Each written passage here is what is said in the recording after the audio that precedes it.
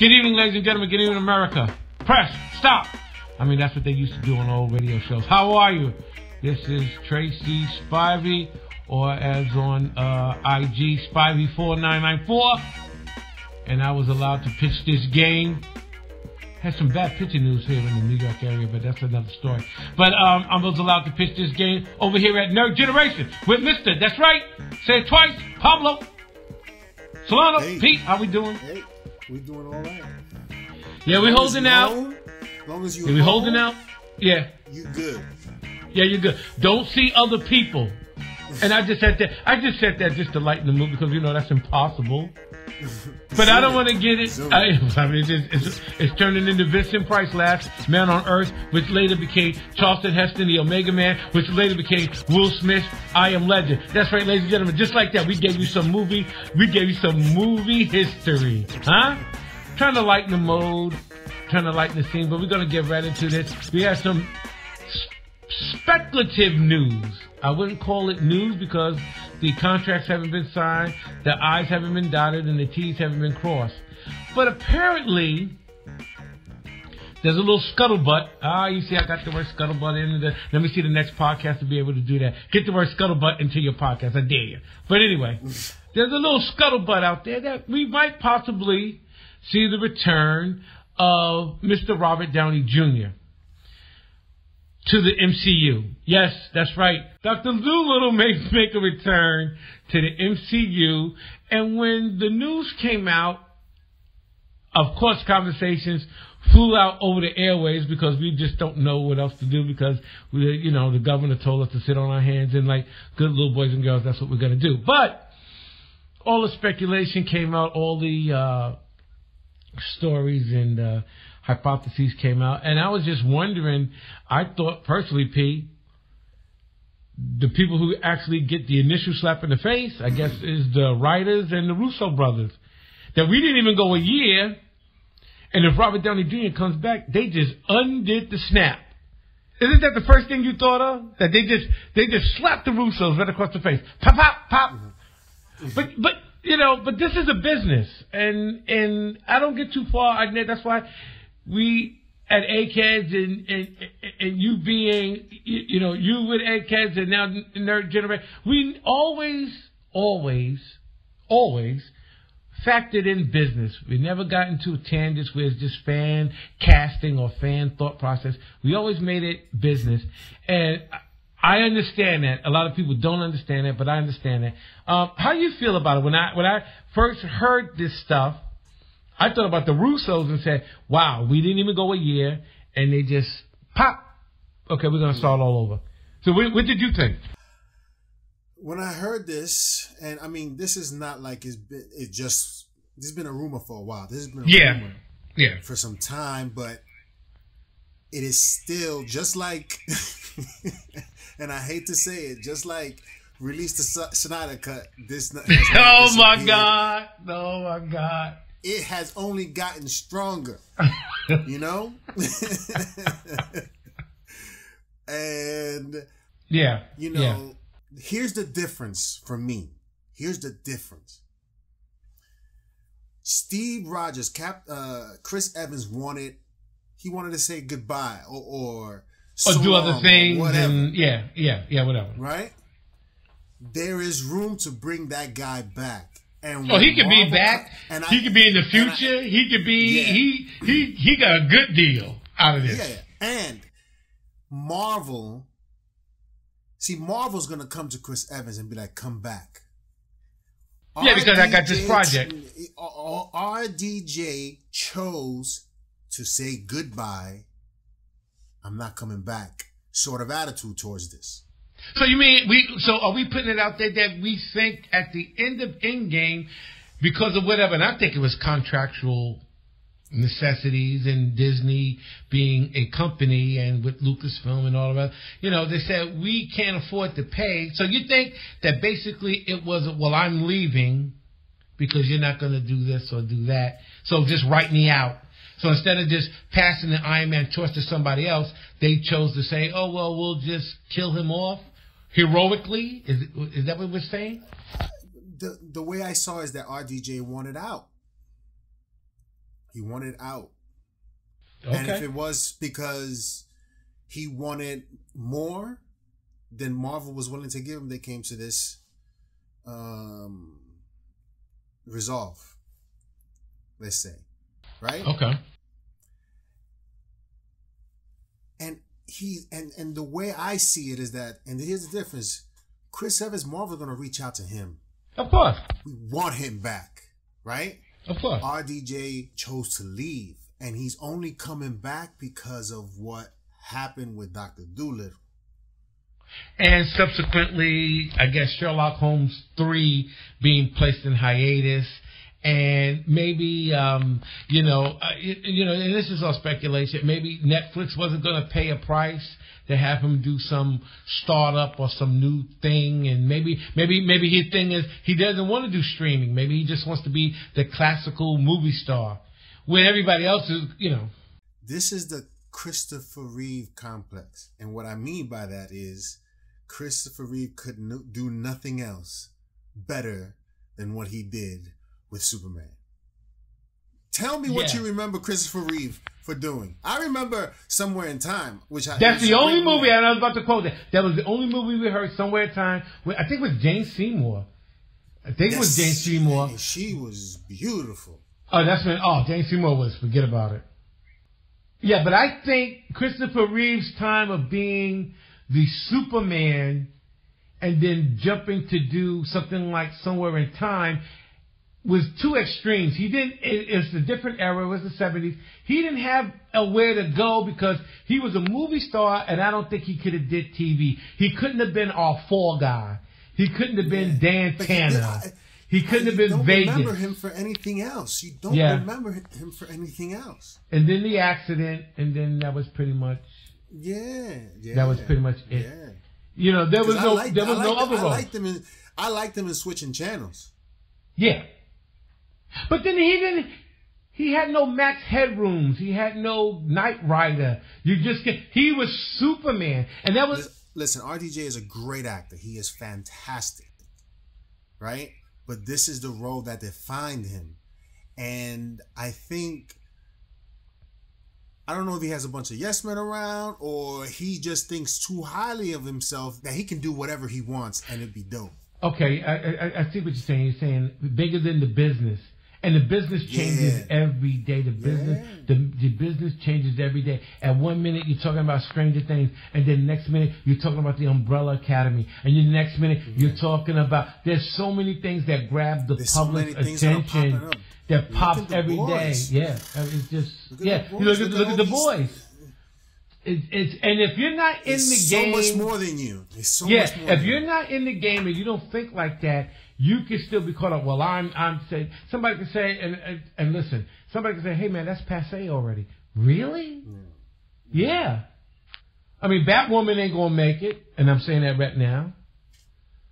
And I talked to a couple of heads, and they feel certain reason why it's not gonna make it. It's not like it's not. Batwoman is good on paper, but they just can't seem to get it on screen correctly.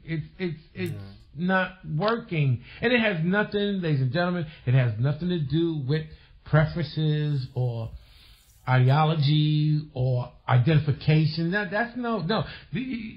Once you get past those things, and I think what the public does is we judge the show on the show.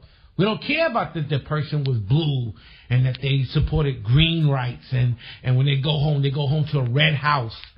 Nobody cares. How's the show? The show's not good. Oh, okay. See, once you get past that other stuff, how's the show? But getting back to RDJ, apparently, ladies and gentlemen, there's a deal out there that he will return as subsequently being the AI. Let's point out for much less money than he was asking for. Of course, because he's just doing a vocal. He's just doing voiceovers. Or he's doing voice continuum.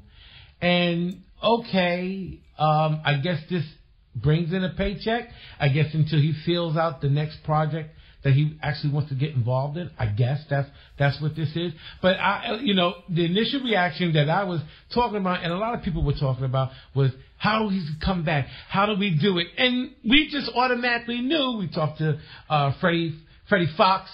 Freddie would have been here tonight, but he had some engagements. No, Freddie's home taking care of his Iron Man armor like he always does. But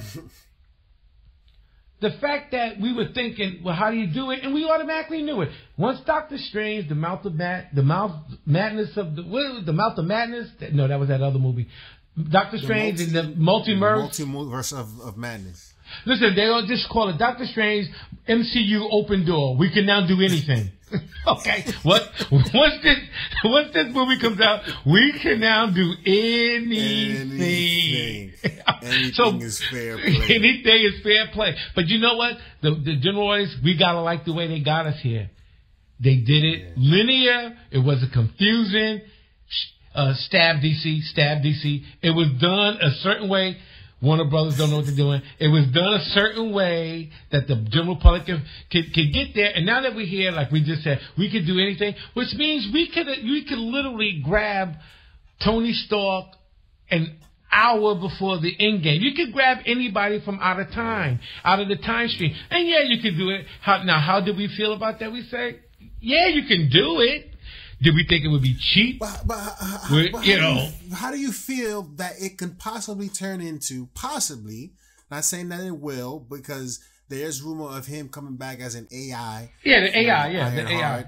Or possibly, that I think most likely in Black Widow, because it's based in a specific timeline. Yeah, but Black Widow is easy to do because that was in time. That was before he supposedly died. Yeah. So you're talking going forward. Going forward.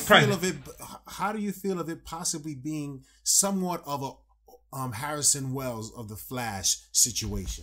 I knew you were going there. I mean, ladies and gentlemen, all of you guys that's out there that no longer even watch The Flash, because you, like me, once you start doing time travel, I'm out. Why? Because that means all rules are off, all laws are broken. You can do whatever you want now.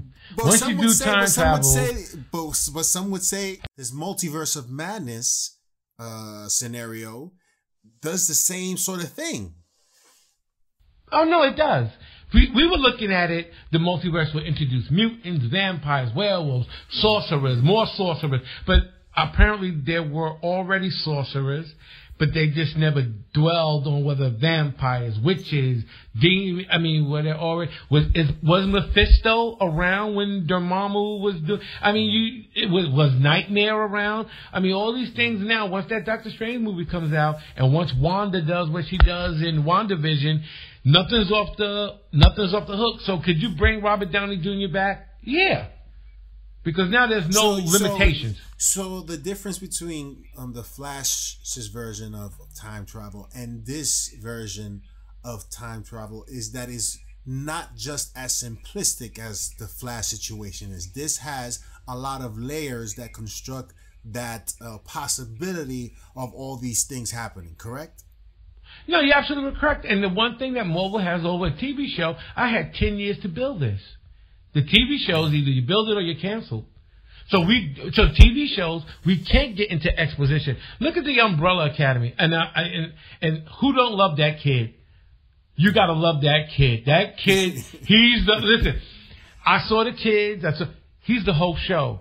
The fact that kid is hopping back and forth in time, but he keeps it. Now you gotta like this about the Umbrella Academy. He keeps it linear. He tells you A, B. He doesn't get crazy now that we're dogs can fly, cats can swim. He doesn't open the universe like that. He just says this is what's happening. Like Wells comes back a different person every time the Flash runs down the hallway. I mean, this is crazy, and it turns some people off. And you can't apply Back to the Future rules. Oh, if you see yourself, you're supposed to the two of you can't exist in the same time, or you can't allow yourself. Not for nothing. This is great TV rules, and it keeps the audience member engaged. It really does. Yeah. Let's see if he breaks a time loop rule. But remember, we got Kang the Conqueror coming. Kang used to be Ramatut. Ramatut turned into Kang. Kang turned into Immortus. So now, if that's throwing you up and your head is going, oh God, I got to deal with, yeah, kinda. Yeah, you got to kind of deal with that now. But one of the biggest things that can come out of this, another Hulk character, we might see the Majestro, the Hulk from 1,000 years in the future. The Hulk that tells you how each and every hero died, or like Thor and Hercules, they left Earth. There's a lot of open doors now. But the thing with RDJ coming back, like you said, there's a lot of different doors that could be swung open with this. We can go into the speculation, but the first thing I thought of, I'm sorry, the writers who built the first 3 phases, I guess you understand that this is a business, and guess what? We thank you for your work. You got paid for hire, but now we might want to go in a different direction, which might contradict what you did, and I think everybody has to accept that what they did is not the Bible. Yeah. We now have the opportunity to come in and rewrite some things, and it's based on the real world. This actor wants to leave, that producer wants to do stuff. That's another thing that's out there. I'm looking forward to it because I would like to see how Sam Raimi operates in the MCU. This is exciting. Yeah. It really is. But right now, because of our current status, real world, everything's on hold. But this thing snuck in, and there was speculation that maybe this is Robert Downey's ego. Maybe it is. Maybe it's not. Maybe and I said it to you and a couple other people. How could you not want to be part of the MCU with all the new stuff coming in? This stuff, man. Reed Richards is coming. Hello? Dr. Doom is coming. Professor X is coming. Where else can you have a universe like this? This is it, man. Where else can you star in a film that everybody is going to see? How addictive is that? MCU film jumpstarts careers right now. How addictive is being, and in the universe that's coming, you now got Spidey with X-Men, Deadpool, Wolverine. And that's just the Earthbound characters. And now you got Daredevil, Punisher, a new Luke Cage, a new Iron Fist. Man, come on, man. Yes. How could you? I can't blame him. I can't blame him. Listen, but so for me, when I hear people talk about, oh, I jumped off the train, I'm kind of done. So, are you out of your mind? Is what I have to ask you. I have to ask you that. You're done? What are you done? What's done? Have you seen it all? Comic book fans, true comic book fans that love this genre will live till their last breath watching. These films. Ladies and gentlemen, Fin Fang Foom is coming. This is crazy. It's crazy. That's the universe we live in now. Yeah. The Mandarin could be a bad guy.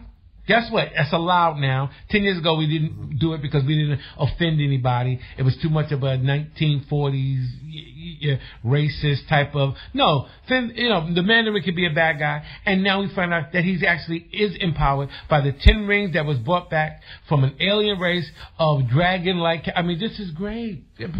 We got dragon-like characters. We didn't even say he was a real dragon. He's just an alien shaped like a dragon. You know what I'm more interested in seeing? Not necessarily, I'm interested in and excited to see the characters, but how they pull this off visually. You're gonna see it. This is gonna be crazy. And we know it's gonna be good. They built 10 years to building this machinery. They got ILM, Pixar. They got everything in their pockets. Kevin Feige needs to stay his butt home. Stay home. Kev. We got to put you in a tube. We got to put you in the ice like Cap. No, we can't have nothing happen to him. No. Protect the boss. Oh my God, hell's yeah. We got to protect the boss. And Disney, that's how you're going to bounce right back. Just like when this is over, this is how you're going to bounce back. Kevin Feige still running Marvel Studios. We coming right back. Just like that. All this is doing, and it's something to be excited about, in a sense.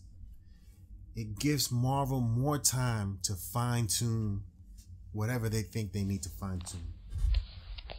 It's just so funny that the two megalopolises over at Disney, Marvel and Lucasfilm, you would have thought Star Wars had the advantage. And now it looks like, I'm sorry, I think it's safe to say at this point in time, Marvel Studios is the better run kid over at Disney.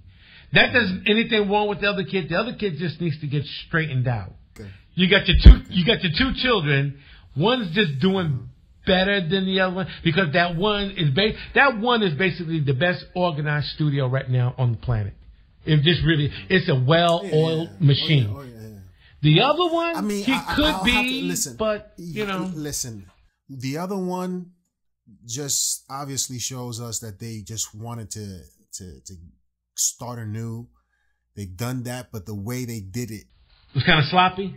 If I would have felt the same feeling I had when Return of the Jedi ended, I would have been happy.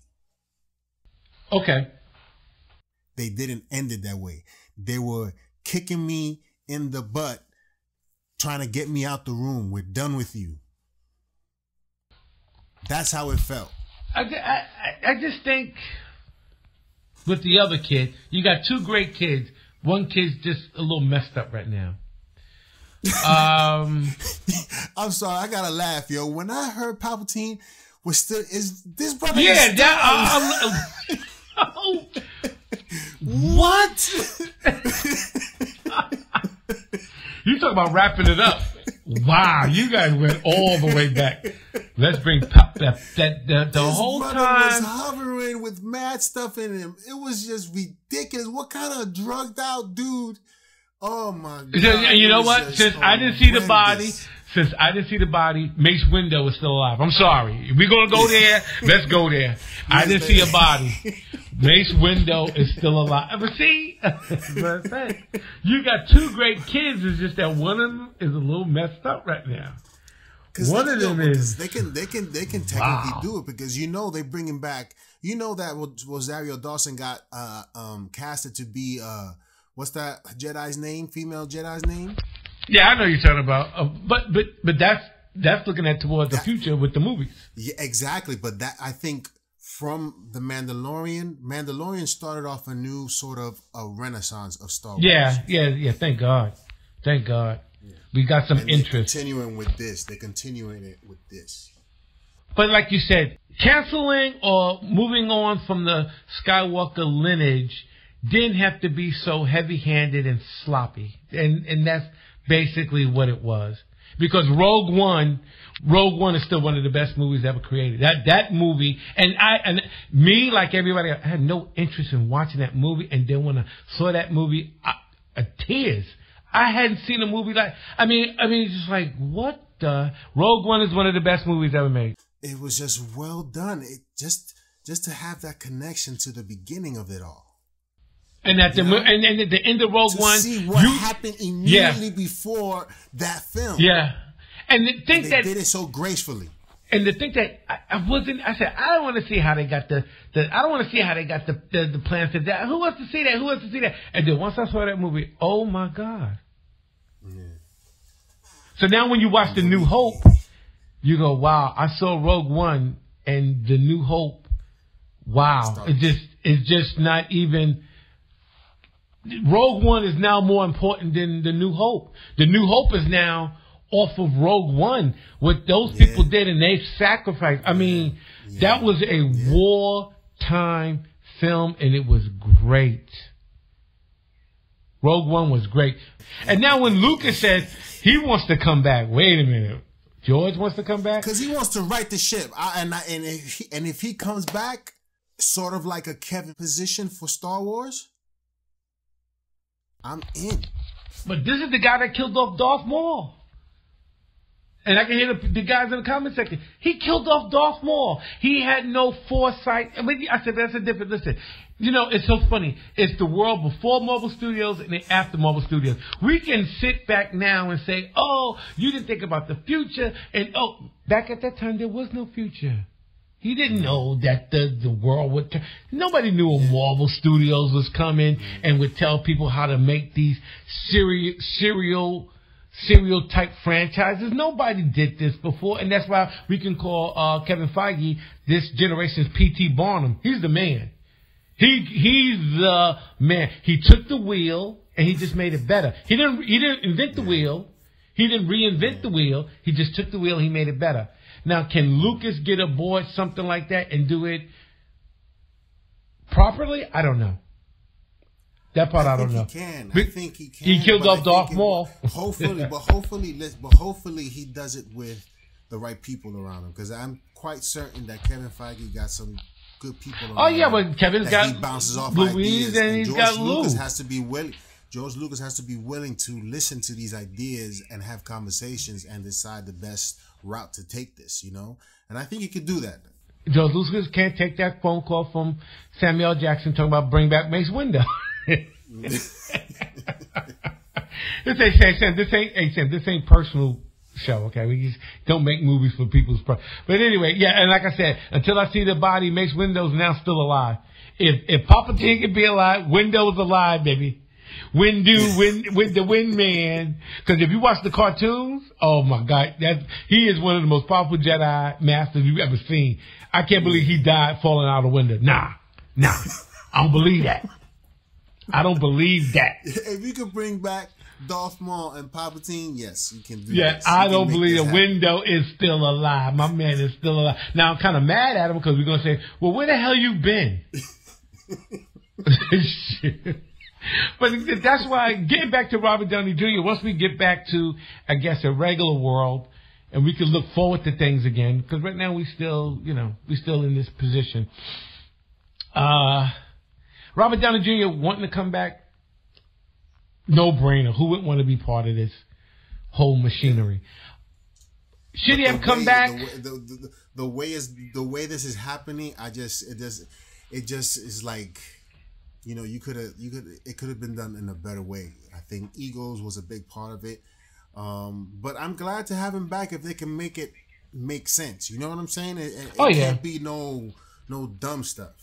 But as long as he's not trying to take the glamour away from, I mean, we got Blade coming, and the Eternals are coming, and maybe Nova, and of course we got the Fantastic Four coming, and they're going to be the flagship until they make that Captain America Invaders movie. And ladies and gentlemen, we've been saying that for years, that's coming. That is coming. Showing Chris Evans back and now that they got the rights and the characters back, we're going to see the Human Torch and Toro. Remember back in the day, back in the 70s, ladies and gentlemen, they wouldn't put the Fantastic Four on ABC mornings because they thought the Human Torch's character would cause kids to set themselves on fire. That's right. That's in the books. Look it up. That's why you got Herbie the Robot. That's why you got Herbie the Robot. But like I said before, we can actually have a Mandarin and a dragon in a Marvel movie without offending people anymore. So, so like I said, being envious of Robert Downey Jr., at least he gets to come back in. Now, if they start trying to make Iron Man 4, if he wants an Iron Man 4, then we're going to have this podcast back again and saying, wow, we got an Iron Man 4. Because maybe Robert Downey Jr. says, I want to fight the Mandarin. He's my character. I want to have that film before they put me in a box. Yeah. It'd be kind of hard to deny him that. Because the Mandarin was his foe. Yeah. And because of political reasons, they didn't want to do it. But now that that's off the cat's out the bag now. So he might say, listen, we got to have that Mandarin movie. We got to have that. And then I can end Iron Man. And if you gave Thor, you gave Hemsworth 4 movies, why can't I get 4 movies? Because we know Evans is going to get 4 and 5 movies. Believe that. That Invaders movies is coming. Now that you got Namor, Human Torch and Toro, Bucky, come on, man. Let me ask you this. Which one of these 2 films is the worst? Iron Man 3 or Thor: The Dark World? Ooh. The one thing you got out of Thor: The Dark World was the fact that the ether or the reality stone. Mm-hmm. Iron Man 3 had nothing to do with nothing. It was almost like a James Gunn, my Guardians of the Galaxy 2. I want nothing to do whatever was going on with Thanos and the Infinity Stones. And he got his movies. And ladies and gentlemen, did you notice it didn't make $1 billion? How could the sequel to Guardians of the Galaxy not make $1 billion? And you know why? Because Mr. Gunn wanted his film to have nothing to do with the overall MCU. And that's where the other aspect that we didn't talk about in that podcast is that the thing with Star Wars, Disney, you start letting some of these directors dictate which way the franchises should go, and as you can see, the box office showed the end results of what happened. You did not make $1 billion, and I know it's a risk game, it's a trust game or whatever, but guess what? You did make $1 billion. Always stick to the system. I know some people don't like the system. Some people want a more hard-edged Zack Snyder system. But Zack Snyder's system don't work at Marvel. Sorry to all the fanboys who think that, you are a minority of the audience. And you got to accept that. And I don't think the studios are in the business of making movies for the minorities. The majority is who they make the movies for. It's too much money. Yeah. Pete, it's too much money. Too much money. Yeah. Too much potential money on behalf of DC. Marvel's making it all. That Eternals movie is going to be off the top. Why? Because the Eternal movie is going to show us the universe, the history of the universe. We gotta do a show on that, the Eternals. Yeah, that's going to be big. That's going to be big. I'm not too familiar with the Eternals. I've only recently, probably a few years ago, knew about the Eternals. But I never really got into depth into who they are and how they've impacted the rest of Marvel.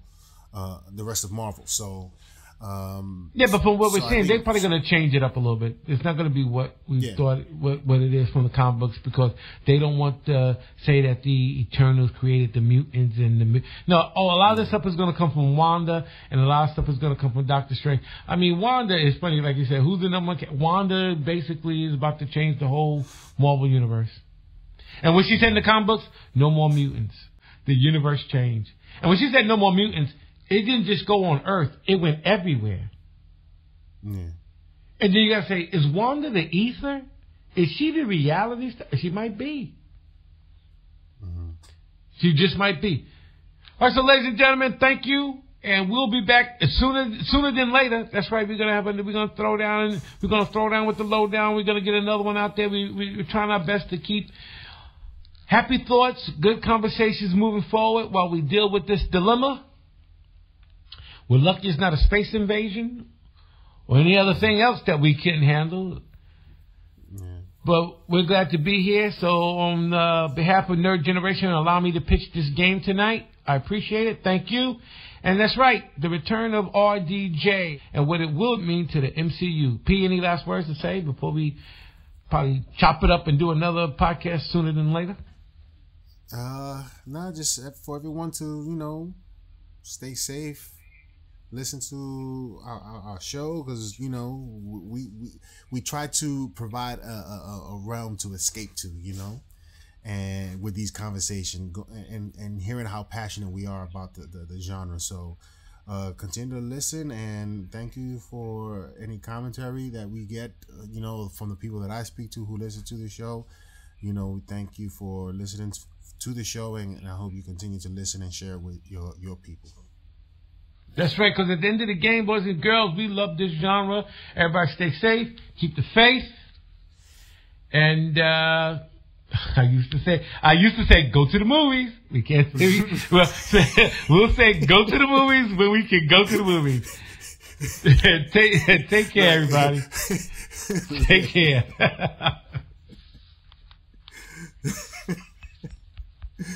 Oh, snap.